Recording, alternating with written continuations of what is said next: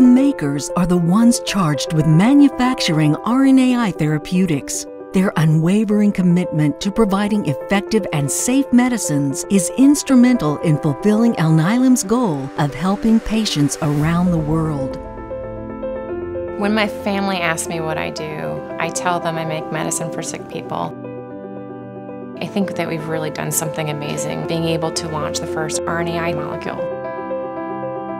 Since RNAi therapeutics are an entirely new class of medicines, there was no set of blueprints for the makers to follow. They had to develop these from scratch, devising solutions for manufacturing and supply chain that were new both to Alnylam and the pharmaceutical industry.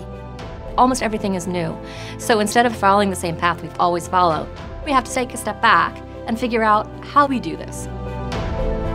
There aren't many people in the world who make what we make. It really took some innovative approaches to marry existing technologies to what we created for new technologies to deliver this class of molecules. There's an incredible emphasis on quality and safety.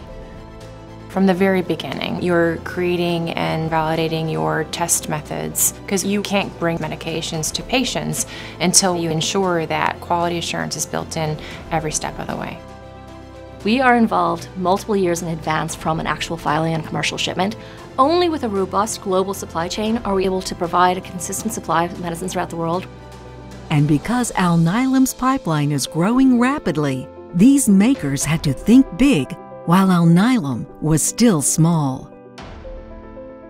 We decided to build our own large-scale manufacturing facility based on the promise of this new class of medicines. It's unique for a company of Alnylam's size to have its own internal manufacturing because when we started, we didn't have our own commercial product. It's a very large commitment, but we have a high degree of confidence in our platform and pipeline. The investment is a critical commitment to delivering to patients. We've built ourselves a foundation that's going to support us well into the future.